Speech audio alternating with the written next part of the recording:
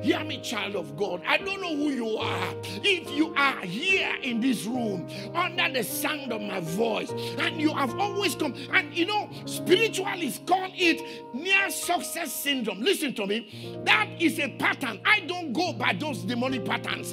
I know you must take responsibility for your life, but I also know spirits are involved. And therefore, this morning, I take responsibility and I stand by you and I command every spirit that says you cannot be fruitful in this life to disappear from you in the name of the Lord Jesus. I chase them with the fire of the Holy Ghost.